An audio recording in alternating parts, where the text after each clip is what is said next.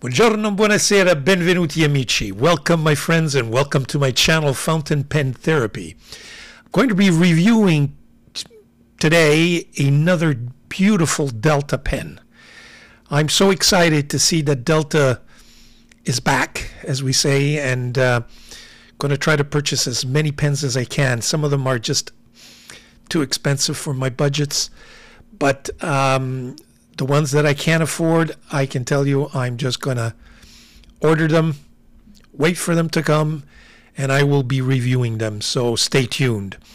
Today, the Delta pen, or the new Delta pen that I will be looking at with you, is the Dune Horizon, a gorgeous, beautiful green motif pen.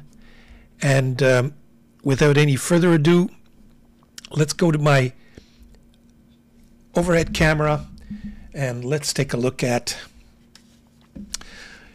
okay, a quick unboxing. Stylish, reminds me of the old, Delta packaging, right? With the Delta logo inscribed in kind of a relief that, against the light it looks like silver, but it's actually a darker shiny black. We opened that up. Inside is a nice box with fake alligator leather, I guess it is. Inside, we open it up. Well, we have our booklet, and there is the pen. Isn't that gorgeous? Delta fine writing instruments since 1982. Let me tell you, I am so ecstatic about having to see these Delta pens, and this is just a gorgeous, gorgeous pen. Actually, the pictures on the websites just don't do justice to this pen. When I ordered it, I had some doubts, but when I received it, and I'll show you some of the resin, it's just gorgeous. So let's take a look at it. That's the pen. We will put back the box. And here it is. Isn't that nice? Isn't that nice? Isn't that nice? You got some blue. Look at, you got some blue in there. It's the Horizon. You see the Horizon number 056 with the Delta Italy at the top here. Pointed finial on top, kind of rounded at the bottom. And you can see it's semi-transparent, and underneath you get to see all of the rose gold trimmings. So let me tell you, the camera doesn't show the rose gold as much as I would like to, but there it is. You got some of the rings. It's a piston filler that you can that functions from up here, okay? And you have a ink window where you could see the level of ink there.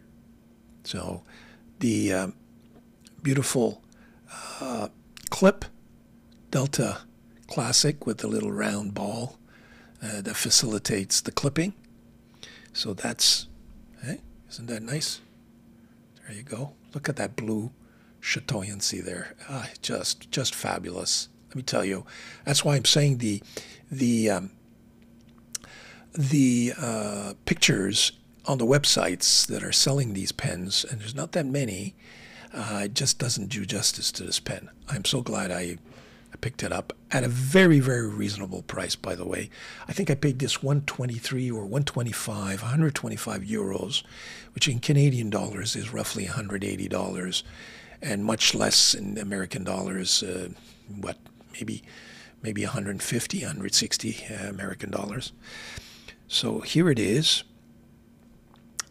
And there's the nib. Isn't that gorgeous? You know what? I made a mistake. I was convinced that I had rose gold as part of my order, but no, I must have ordered just straight gold. There's no rose in there. So the camera is picking it up job. My apologies. I was convinced. I think my rose gold was with my Furore that I just finished reviewing.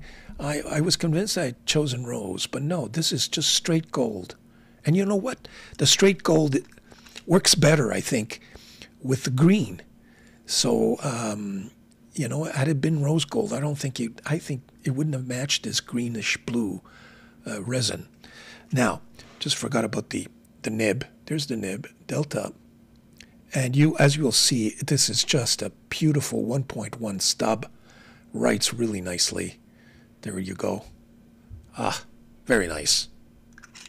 So that's the outer shell and the inner shell. Let's do a quick size comparison. Here is my pen BBS, one of my pen BBS pens, which is, you know, a little bit bigger. My Tabaldi N60 is significantly bigger. My Laban is, took that out because when I saw this, it reminded me, in fact, of my Laban, if you will, okay? But, you know, in terms of the color scheme, there we go. In terms of its comparison with the Leonardo Momento Zero, you can see that it's almost the same size, very similar design. Here's my Mojan or Moonman M800. This is my Furore Aquapetra, and this is the one that has the rose gold trimmings, which matches better frankly, the reddish purple amethyst coloring in there. And this is my journal. And when I saw this Dune Horizon, it immediately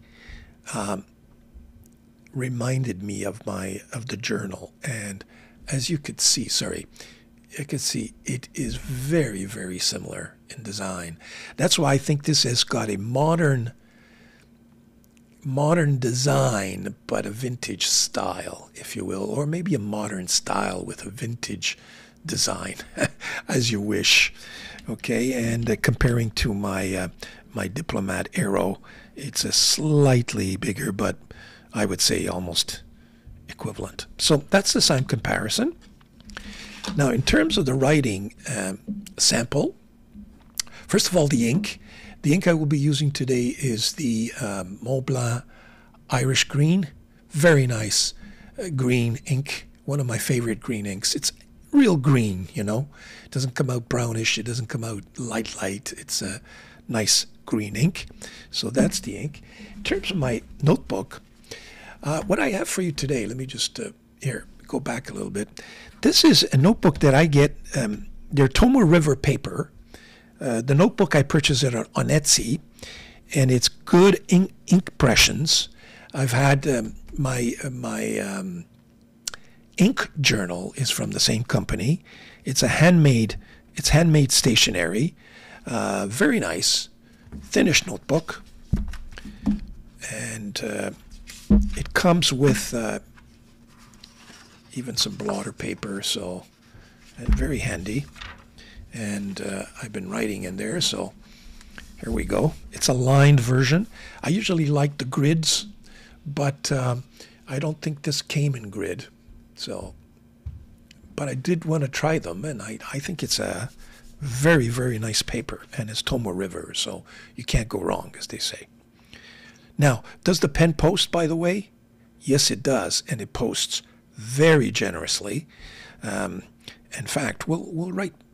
No, you know what? I don't need to. I never do, and I just don't like to ruin. I just don't like to ruin my pen. So here we go. So this is the Delta Dune Horizon,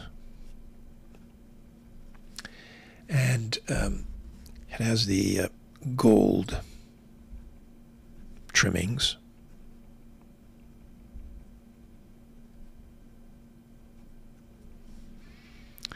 The nib is a Delta steel gold 1.1 stub.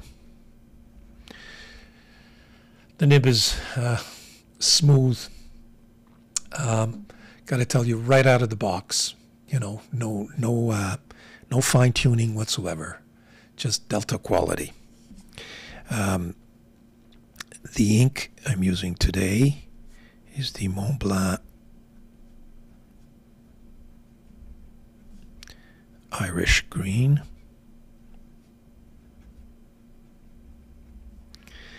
In terms of the smoothness of the nib, extremely smooth, very constant.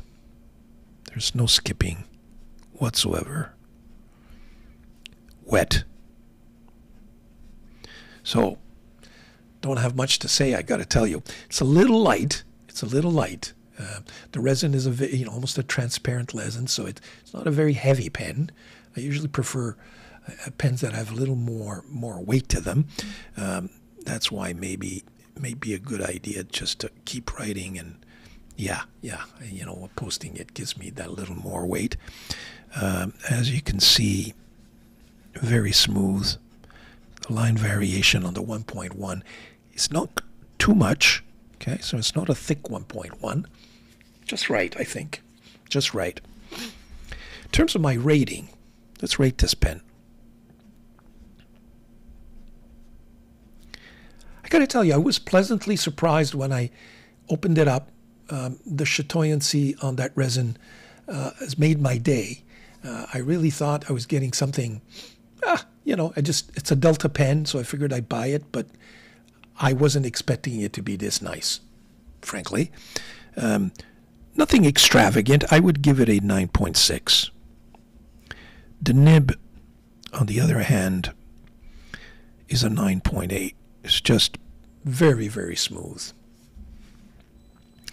And in terms of value, well, at 123 euros, it's excellent value. Okay, so I would say excellent. So there you have it. That's the Delta Dune Horizon. I hope you enjoyed this short review. It's a great pen. Take a look at it. I'm sure you'll enjoy it. If you want to order it, go ahead. Check it out. Not all the websites have this pen.